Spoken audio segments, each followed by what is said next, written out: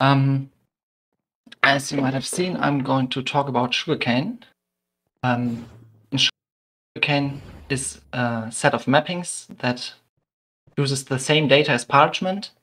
So it uses the Parchment data, but it removes the P prefix on Forge. So if you are not using Forge, you're probably not that familiar with that prefix and why that is anyway, but I think that even if you're not using Forge and not planning to use Forge, you can get some value out of this talk, as I am going to cover transformations on source code that keep it compilable. In this case, in a very specific example, but I guess it could also be taken further to a step where you have a tool that automatically updates mod source code for a new Minecraft version and reduce the effort of porting. So that for the start now, how do I use this thing? Oh yeah.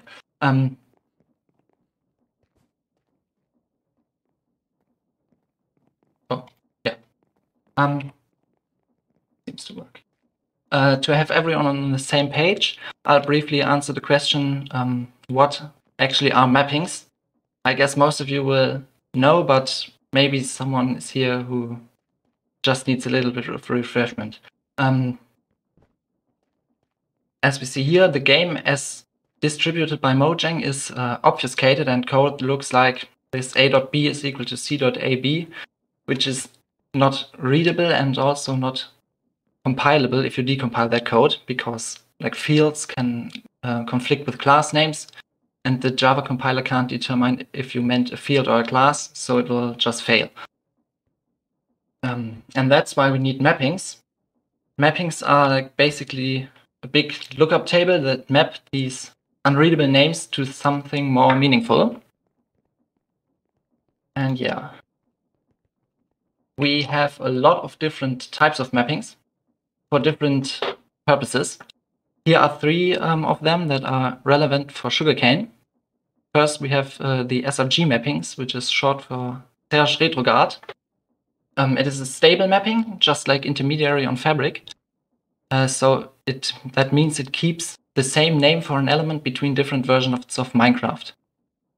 It also is a unique mapping, which is very important for us. That means every field, method, or parameter gets a name that is unique across the whole Minecraft codebase. But the names are still not meaningful and not useful for actually writing mods. So that's why we need some more mappings. In our case, those are the official mappings, which are also called MojMap.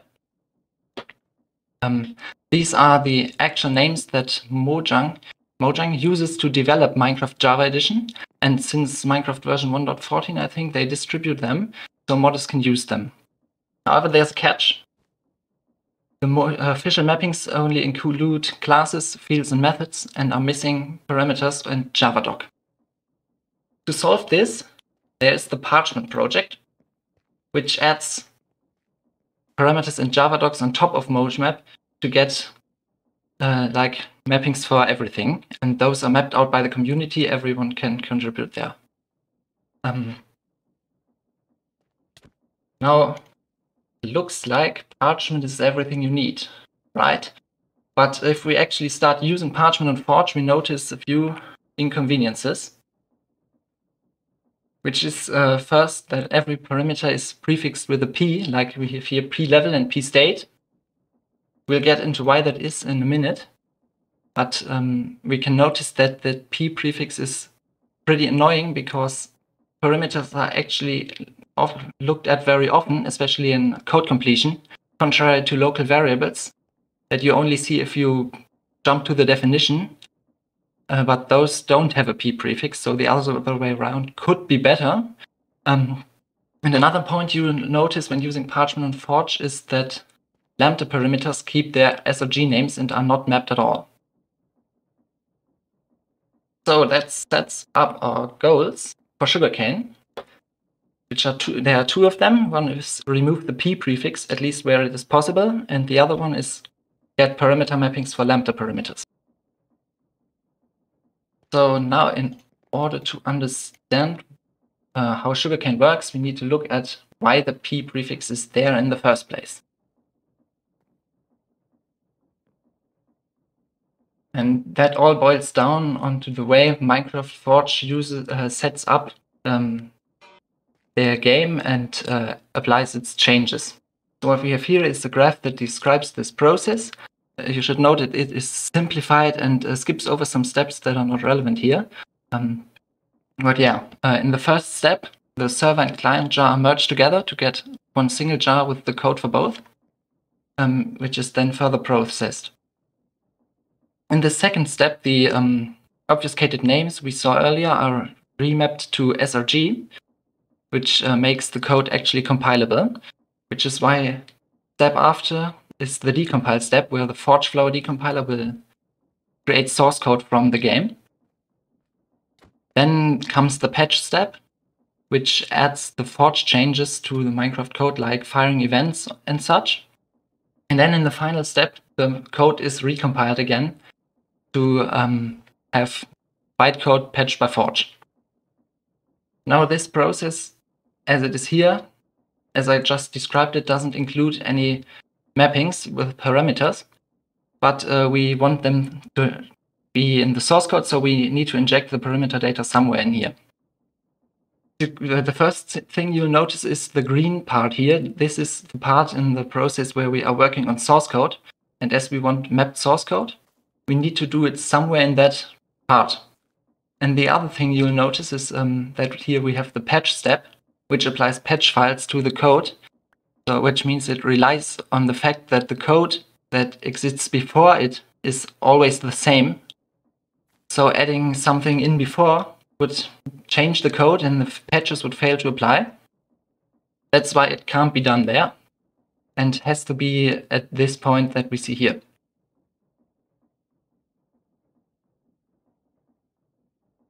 Now, what is going to be important later is that, as I noted earlier, SRG is a unique mapping, so every name exists only once. And Forge uses that in this step between patch and recompile, which it makes mapping the source code much easier, because Forge can just do a regular expression replacement, replacing all the SRG names with map names. Now let's look at an example. Here we have a method that is from fishinghook.java. And you can see that method has no perimeter names at the moment and uses the SRG name. So now the Parchment, that one parameter we see here, has a name in Parchment, which is entity. So if we now try to rename that, I'll do it here.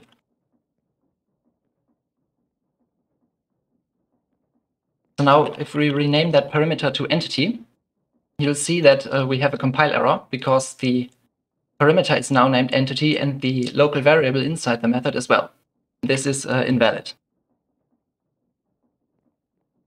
To solve this problem, Parchment uses a very simple approach, which is like adding a p to every parameter. That's where it comes from.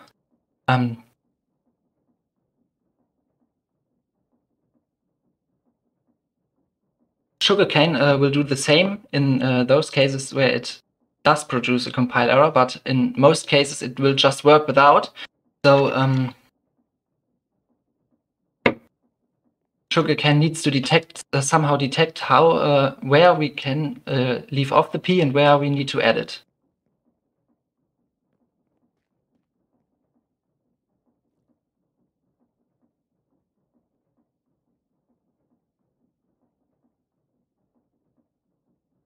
So now we're getting into how that stuff actually works. First of all, building SugarCane needs the patched source code and bytecode with the official names, but no Parchment data available. Those can just be generated by Forge Gradle.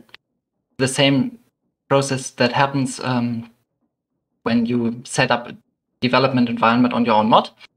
And but instead of using the source code to look at it, SugarCane will use it and process it further. And then there's the source transform tool, which is the actual tool responsible for building the SugarCane mappings. And there are multiple steps, which we're going to look at now. The first step is the inheritance map, which is extracted from the bytecode. It's a large text file, and originally it just contained the class hierarchy of every Minecraft class to object. But later on, for different things that I wanted to do with it, it got more data, but that's why it is called inheritance map, which is no longer really describes what it is. But yeah. Most important for SugarCane are the lambda mappings. We'll also get into what they are at a later point. But yeah, you can just take that inheritance map as an auxiliary file that is needed for the later steps.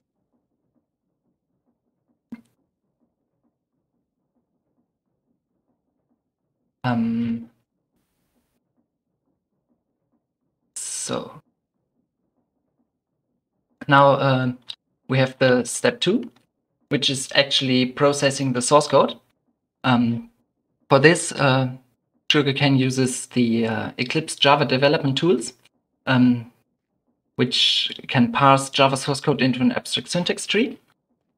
And then SugarCane will visit the whole AST of all of Minecraft's classes and take every method and look at what names are used as local variables or field access without a this.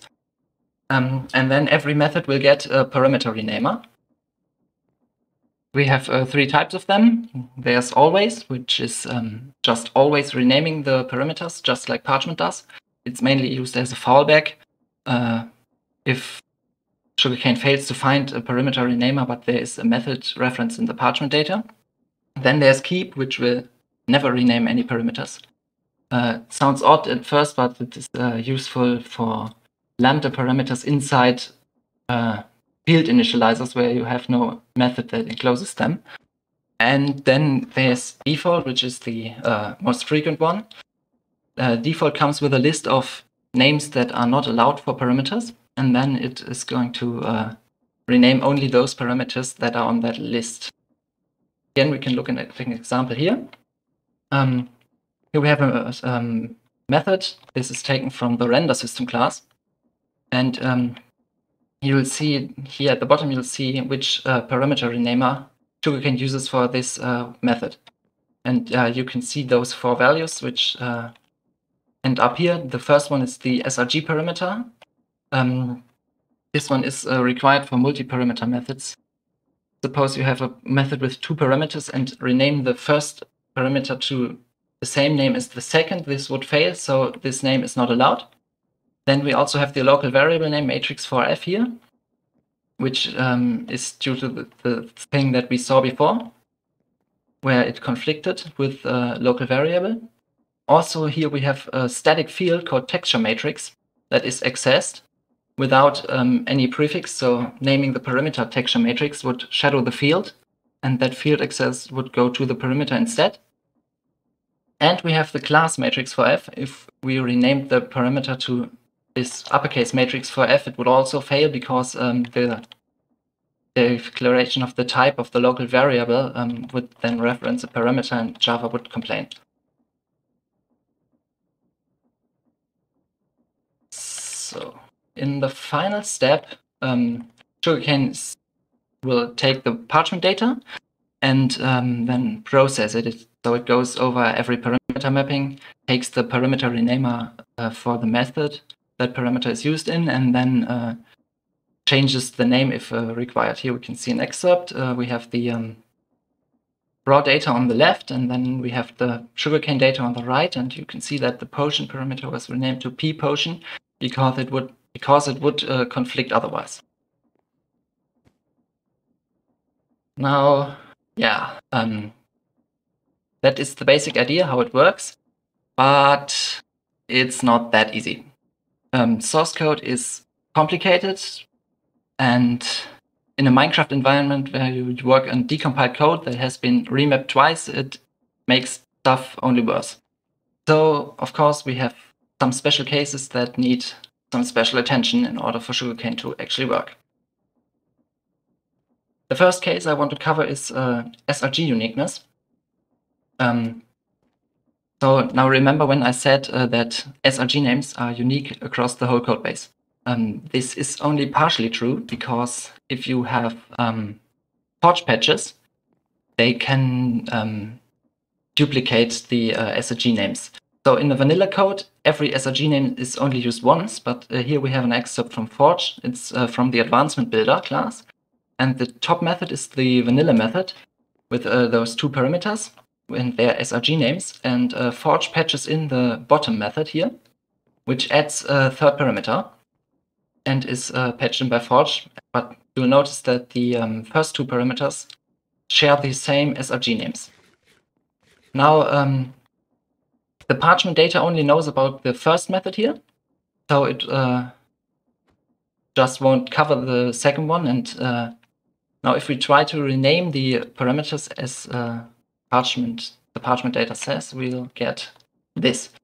As you can see, it works in the first method and needs no p prefix there. There's no compile error. But now, because the source code is remapped via a regular expression, as I said before, it has also renamed the parameters of the second method. And now we have two parameters named context, which is obviously a compile error. So we need to do something against this. But the solution here is pretty easy. SugarCane will just check for every parameter being an SRG parameter, and then it will merge the renamers of methods that have common SRG parameters. So the renamer of either of those methods will make parameters that work with both of them.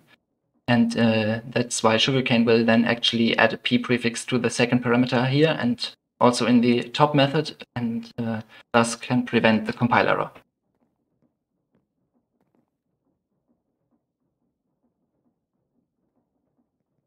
Now there is another problem, which is the local classes or anonymous classes as well.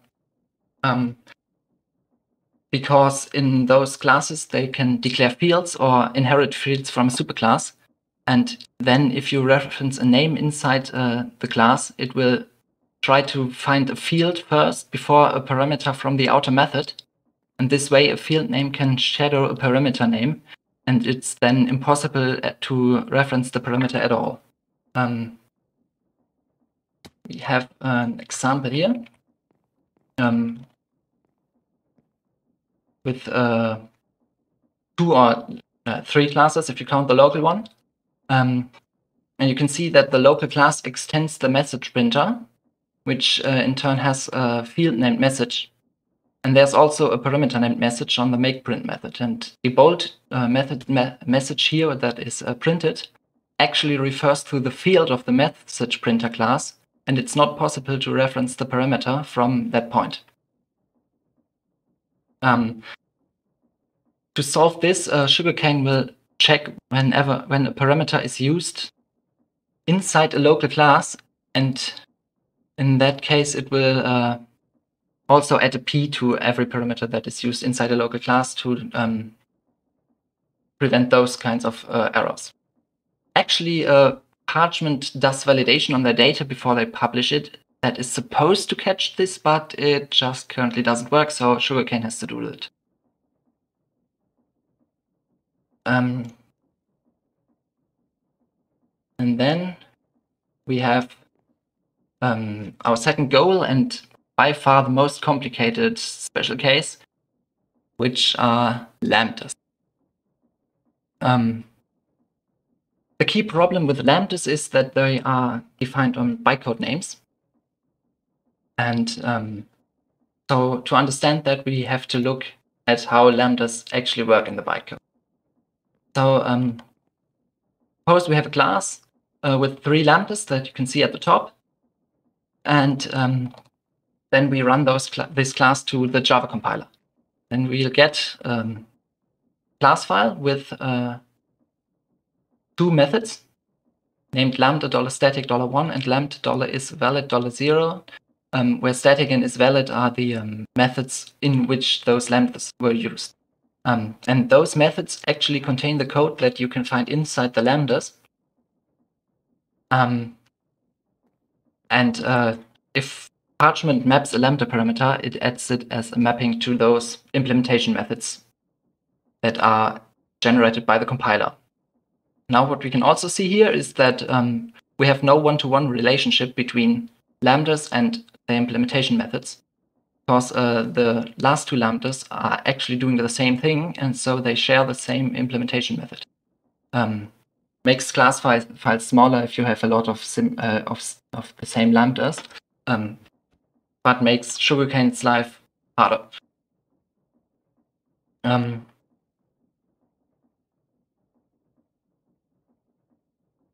So now when processing the source code, SugarCane only sees the source code versions of the lambdas, and it's not possible for SugarCane to find these relationships between lambdas and implementation methods on its own.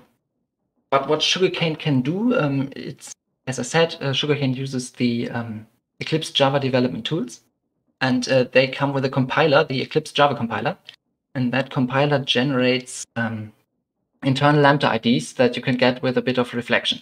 And this way the compiler assigns the same ID to the to lambdas with the same implementation who would share an implementation method in the bytecode. And now here comes the inheritance map, because the inheritance map contains mappings from those internal lambda IDs of the Eclipse Java compiler to actual implementation method. And this way SugarCane can map the actual lambdas to the implementation method. Well, it mostly can, but again, forge patches make things worse. Like, imagine forge patched a new lambda into the source code at the very beginning. Now, you will notice the ideas given by the Eclipse Java compiler also use running index, and so they are all off by 1 now. So when SugarCane tries to resolve the lambdas to the implementation methods, and Forge added a lambda somewhere, it can So to prevent this, as you can see in those names of the implementation methods between the two $signs, it has the name of the method where the lambda originated from, and SugarCane uses that to check whether a relationship can actually be valid. So, like here, if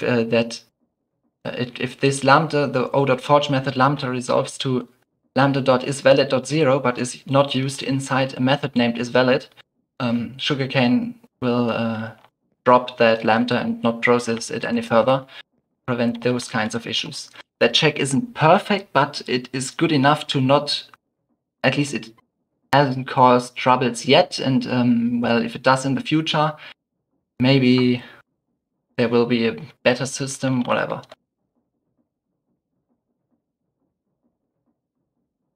So now that we have a relation between lambdas and implementation methods, renaming the lambda parameters actually gets pretty easy. Because whenever SugarCane finds an implementation method in the Parchment data, it can just look at which lambdas use that implementation method, and then take all the methods that contain those lambdas and merge their parameter renamers together, and then use that parameter renamer on the lambda parameters to also map them, and only add a p if required.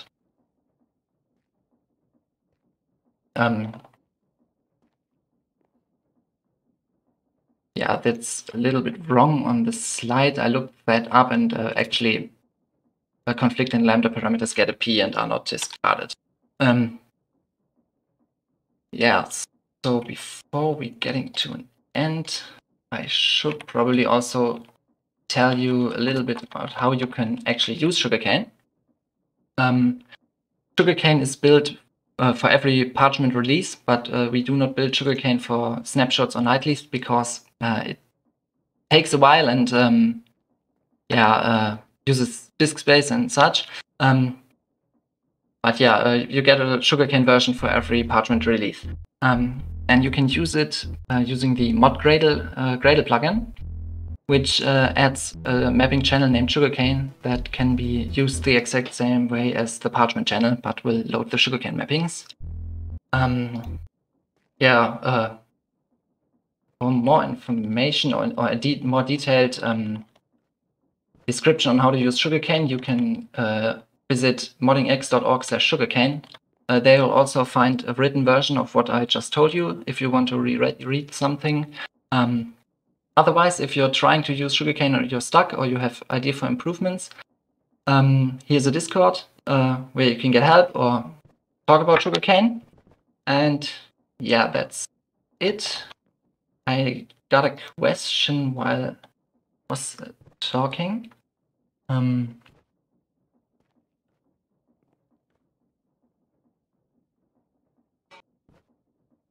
So we have when a parameter conflicts with a variable, why not name it like entity1 and entity2? The P feels like it, well, yeah, no, I can't read that. I'm not sure what exactly you mean. If you mean renaming the parameter entity1 or entity2, that could be done, but yeah, SugarCane just uses a P. It would not be much effort to change it to any other kind of parameter sanitization. But yeah, if you meant renaming the local variable to entity1 and 2 and keep the name on the parameter, that's not possible because the decompiler chooses the names of the local variables before the toolchain actually knows about the parameter mappings, so they are set in stone once the parameters are mapped. Are there any more questions?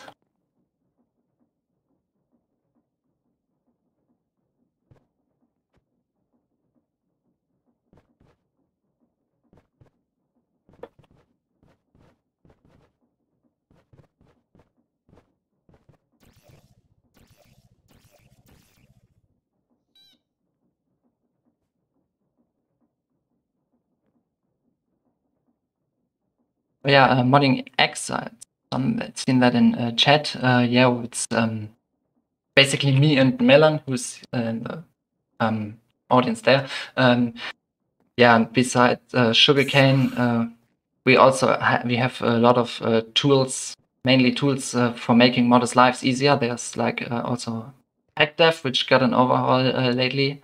It allows you to make mod packs with Gradle and then build a CurseForge, Modrinth, MultiMC, and like server pack from the same source and stuff like that. Maybe.